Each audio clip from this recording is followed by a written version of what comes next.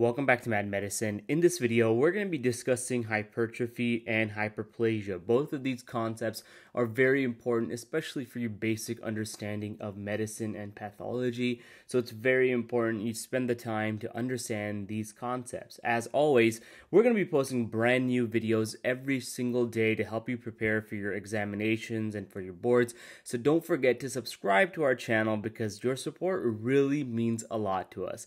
So with that being said, let's discuss hypertrophy and hyperplasia by first discussing cellular adaptations. This is very important because this is going to set up our baseline understanding for the concepts we're going to be discussing in this lecture. So, what do you need to know about cellular adaptations? Well, you need to know that first and foremost that our cells are constantly under a lot of stress because of the environment that they are in. Now, you might be confused about what I mean, so let me give you an example. The example I have is the stomach lining. The cells that make up our stomach lining are constantly being exposed to what? To stomach acid, right? And what is stomach acid? Stomach acid is essentially hydrochloric acid, and it is very corrosive. It will deteriorate and destroy the stomach lining. Now, in order for our cells to survive in that stressful environment, we have developed cellular adaptations, which we'll discuss in subsequent lectures, but this is the basic understanding you need to have.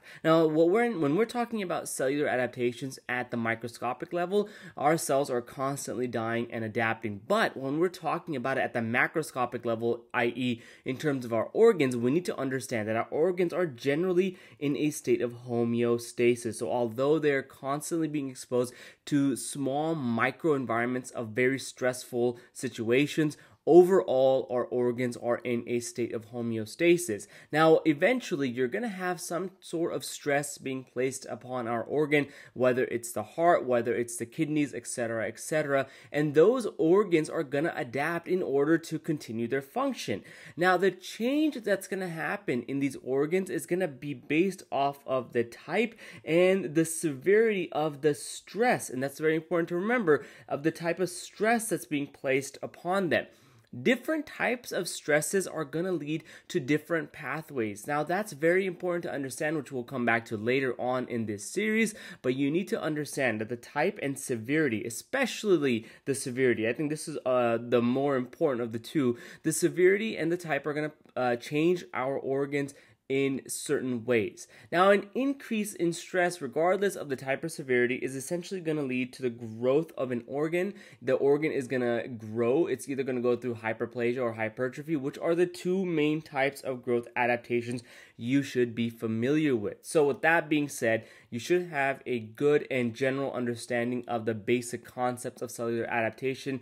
Let's start talking now about hypertrophy and hyperplasia. Both of these are very important, so we're going to write HYAF, high yield, as F, and that's an acronym you should commit to your mind because this stuff is going to come up on your boards, this stuff is going to be tested in the wards, and you're going to have to deal with these concepts day in, day out. So do not forget these concepts. So we're going to start talking now about hypertrophy. Hypertrophy is a type of growth adaptation that occurs due to an increase in the size of the cells of an organ. And that's very important to understand because this is one of the key differentiating factors between hypertrophy and hyperplasia. So hypertrophy just means that your cell is going to grow in size. Now, how does this actually happen? Another key important thing you need to remember is that hypertrophy involves gene activation to induce an increase in the protein synthesis and organelle production. Now, how are you going to remember this? Well, I always thought about this very logically, very straightforward. And a pro tip when it comes to medicine, think about medicine in a very logical manner. It's going to make it so much easier for you to digest and for you to understand what's going on. So, if we're talking about this logically, when you have a small cell like you do right here, well, during this stage, when the cell is small, you're going to have organelles, you're going to have protein production, protein synthesis happening, and the cell is going to be filled up. Eventually, you're going to put some stress on the cell, right? And that is going to essentially cause the cell to go through hypertrophy, and the cell is going to grow in size. Well, even though the size is growing, if it didn't go through gene activation to increase protein synthesis and organelle production, the cell would only be filled up this much. That's it. The rest of this space right here would be empty. So how does our body go around fixing that? It's going to induce gene activation and protein synthesis to allow for organelle production to occur and for other functions of the cell to go down and the cell to be able to handle that stress. So essentially you're going to fill up all this space right here with additional organelles, etc., etc. That's how I remembered it. And then always stuck in my mind, because then it made sense that you don't have this much wasted space, it's being used. So very few organs are actually going to go through only hypertrophy. Only. That's very important to remember. All 4 of these points I have listed on this slide are, you guessed it, high yield as F. You need to remember all of this because these are very easy points. These are very easy gimme points and very easy to confuse someone on. So test writers like to test your basic knowledge on these concepts. So that is hypertrophy in a nutshell, okay? Now compare that to hyperplasia. We're going to see a completely different type of growth adaptation, even though the end goal is the same, which is to be able to handle the amount of stress being placed upon an organ. So hyperplasia is also a type of growth adaptation that occurs, however, via an increase in the number of cells. Remember, hypertrophy, and I'm going to write this on the side so you guys do not forget, hypertrophy actually goes down with an increase in the size of the cell, and it happens via gene activation. Okay? Do not forget this. That is how hypertrophy is going down. Hyperplasia, I'm going to write it on the other side, hyperplasia is an increase in the number of cells, okay? Number of cells, and it goes down, it happens via production of new cells from stem cells, right? How else are you going to produce new cells? Well, you're going to need stem cells. Now, these are 2 main concepts you need to commit to your memory. I keep saying this over and over again, but it is the truth no matter what, no matter how many times I say it. So let's just give you another picture. If this is one cell right here, the only way you're going to grow the cell into multiple cells is by using the stem cells to increase the number of cells to essentially take over the same amount of space needed to handle the stress being placed upon this organelle or on this system. Now, a normal example of hyperplasia does exist in the human body, and it happens in females in the uterine lining during the menstrual cycle. Now, this is very important. This is a physiologic example of hyperplasia. Okay, this happens because during the menstrual cycle, the uterine lining actually grows. So it might be this is the uterine lining baseline. During the menstrual cycle, it's going to grow, and then when menses occurs, it's going to drop off. It's going to go through atrophy, which we'll talk about in a later lecture, and the uterine lining is going to die off, and that's when a female has their period. But this process right here is actually happening because of hyperplasia, because you have stem cells in your uterine lining in the basal layer, and that is allowing for the cells of the uterine lining to grow and to be able to go through hyperplasia. That is a normal or a physiologic example. Okay, I'm going to write this here so you do not forget this. There are also pathologic examples of hyperplasia, and that's very important to remember because pathologic hyperplasia can lead to dysplasia and cancer. Now, this is a very important sequence of events you need to remember. Keep it in the back of your mind because we're going to discuss it in depth later on, but pathologic hyperplasia, and I'm going to write it on the bottom right here so you guys do not forget. So, pathologic hyperplasia will eventually lead to dysplasia. And what is the difference? Well, dysplasia can be reversed, okay? And if left untreated, dysplasia can lead to cancer and many different types of cancer, which we'll discuss later. So there is an example of pathologic hyperplasia that I'm going to give you guys right now so you can understand what's going on just so it is clear in your mind. And the example is endometrial hyperplasia that can lead to endometrial carcinoma. Usually this happens in postmenopausal females that are not going through the menstrual cycle anymore. They've gone through menopause, and there's no reason for the endometrial lining, their uterine lining, to grow with the menstrual cycle because they're not undergoing menses anymore.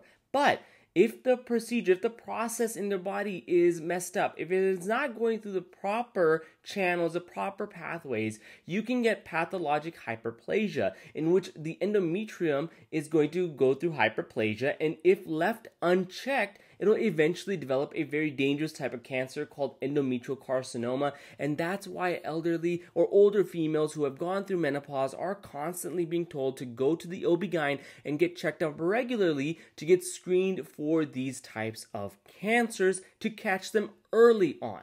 That's very important to remember. Now, an exception to this rule in males is benign prostatic hyperplasia, aka BPH.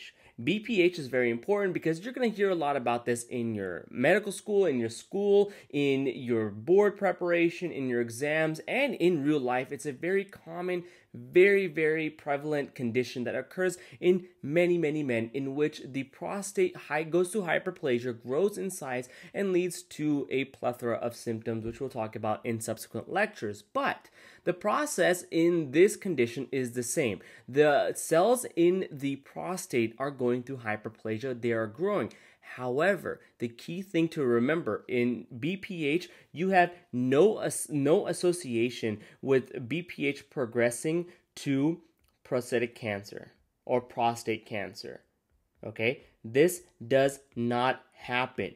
BPH is a very benign condition, hence why it is in its name, benign prostatic hyperplasia. So keep that in mind. All three of these examples are also very important. So a normal example of hyperplasia would be the uterine lining. Another normal example of physiologic hyperplasia an example of pathologic hyperplasia will be endometrial hyperplasia that leads to endometrial carcinoma in postmenopausal females. And then a exception to the rule, because there are always exceptions in medicine, is going to be benign prostatic hyperplasia. Now, earlier I told you that there are two main types of growth adaptations, hypertrophy and hyperplasia, and I told you that these are conditions that we use in order to adapt to stressful environments. Well, the truth is, a lot of times in our body is going through both of these processes at the same time, especially when exposed to a stressful environment. So let's talk now about hypertrophy and hyperplasia that usually happens together. That's very important to understand because our body has the ability to adapt in multiple ways. And if we were only left with every single cell, every single type of cell being able to adapt with only one of the two ways, we would never survive, right? And that's why we have these adaptive mechanisms in order to increase our chances of survival, increase our chances of our organs and our tissues surviving when placed under stressful situations. So, usually, both of these things are going to happen together. An example of hypertrophy and hyperplasia happening together just happens to be the uterus once again, but this time it's going to be a little bit different. So, during pregnancy, the uterine lining is going to undergo hypertrophy and hyperplasia at the same time because the uterus is going to increase in the size, right? The uterus grows, and it's going to increase in the number of cells as well in order to accommodate for the fetus. This is, again, a physiologic response, not pathologic. Very important to understand, okay? So this is one example you should just keep in the back of your mind so you do not forget that majority of the time in our body, if not almost all the time, hypertrophy and hyperplasia are happening together. Now, this is an example. There is always an exception to the rule, and we're going to talk about that right now. And it's going to go back to our previous slide in hypertrophy when I said that only few organs are going to undergo only hypertrophy. So, very few organs are going to only undergo hypertrophy, and those organs are permanent tissues. Permanent tissues are very important to remember because, like I said, these organs can only undergo hypertrophy. This is very important to remember. And there are three main types of permanent tissues you need to remember. These are cardiac myocytes, these are skeletal muscles, and nerves. So we're going to talk about each of them right now. When you're talking about the cardiac myocytes, because we have no stem cells in these permanent tissues, our cardiac myocytes have no ability to undergo hyperplasia. And that's very important to understand because hyperplasia, like I said earlier, is a process that needs stem cells. Okay, whereas hypertrophy involves gene activation. So we can activate genes to cause our permanent tissue to grow in size, but not in number. Okay, so we cannot grow in number. We can only grow in size. That is very important to understand. Number one. Number two, if you're talking about our skeletal muscle, think about working out. When you work out, what happens? It's not that you grow more muscle. It's not that your muscle cells grow and they duplicate. Your muscle cell is just going to grow in size. And that's why you see all these bodybuilders who have hypertrophied their muscles and gotten big and swole. It's because they've worked out and they've undergone hypertrophy. And then finally, nerves. You already know this, but nerves cannot be replaced, and once they're damaged, they are pretty much damaged. And even though there are new updates and changes coming in science and medicine when it comes to nerve regeneration, especially after a damage, the basic concept about the fact that nerves do not have stem cells still remains true. So nerves are also classified as a type of permanent tissue. So what happens in these situations? Let's talk about cardiac myocytes. Let's talk about when your heart is placed under a lot of pressure and it has to accommodate, right? So when you have uncontrolled hypertension over a course of a year, you're going to get our cardiac myocytes to grow in size, and that's when you get a hypertrophied heart. So if you look right here, this is the heart tissue, and it is significantly larger than the left ventricle. So this is actually the left ventricle. This is, sorry, the right ventricle. Okay, and this right here is the left ventricle. The left ventricular wall has undergone hypertrophy, and that's why you call this left ventricular hypertrophy, whereas the right ventricle is still at its normal size. So this is an example of only one process going down in permanent tissue. For example, in cardiac myocytes, you have left ventricular hypertrophy going down. Now, this is a basic overview of hypertrophy and hyperplasia. I hope this was helpful. If it was, don't forget to subscribe to our channel. We're going to be posting brand new content every single day to help you succeed and get through your medical education without going into more significant debt. If you guys like what we're doing, please consider supporting our channel because your support really means a lot to us. Have a wonderful day, and we'll see you back here in the next episode or lecture, whatever.